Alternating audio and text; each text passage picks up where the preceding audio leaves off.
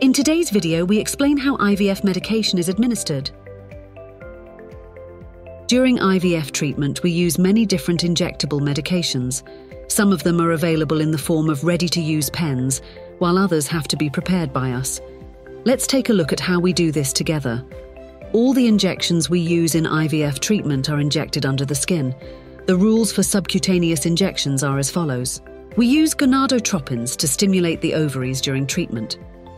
Although there are many forms and dosage forms of these drugs, the gonadotropin we use in Turkey is available in pen form. This medicine is available in the form of a pen containing several doses. It is necessary to change the needle for each application. There are many needles in the box. After making sure that the dose window on the pen shows 0, remove the paper protection under the needle and insert the needle into the pen by turning it as far as it will go. The dose specified by your doctor is then set in the dose window.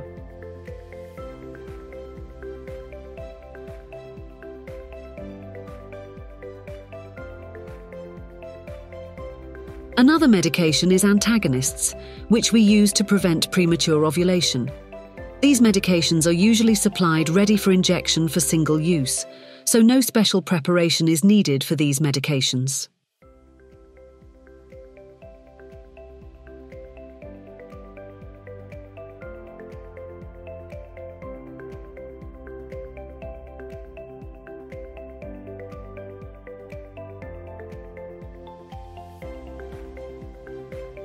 In addition to these two main medicines, your doctor may recommend other medicines.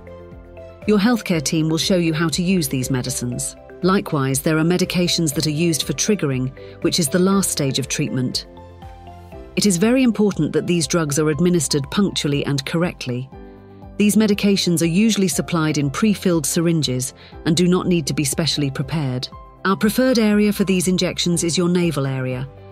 After you have adjusted the dose of your medication, you can apply it to the desired area in the shape of a crescent with 4 fingers below your navel and 4 fingers on the sides.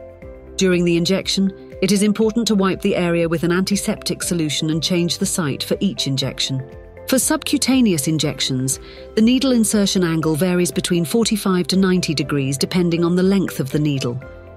The angle at which the needle tip is inserted into the tissue depends on the thickness of the fatty tissue and the length of the needle. For subcutaneous injections, the fatty tissue is gripped between the fingers and the connective tissue is moved upwards. If the tissue is 5 cm or more thick, the entry angle of the 13 mm needle should be 90 degrees. If the tissue is 2.5 cm when grasped, the entry angle of a 16 mm needle should be 45 degrees. However, as some of these subcutaneously administered drugs are readily available, the conditions of use for these drugs must be taken into account. The tip of the ready-to-use gonal F pens is 4 to 5 mm long, and the drug should be administered with an entry angle of 90 degrees. This angle of entry prevents the medication from seeping back out of the tissue. If a swelling forms on the surface of the skin during the injection, this indicates that the medication was administered into the skin and not under the skin. In this case, it is necessary to push the needle deeper to prevent the medication from leaking out of the skin after the SC injection.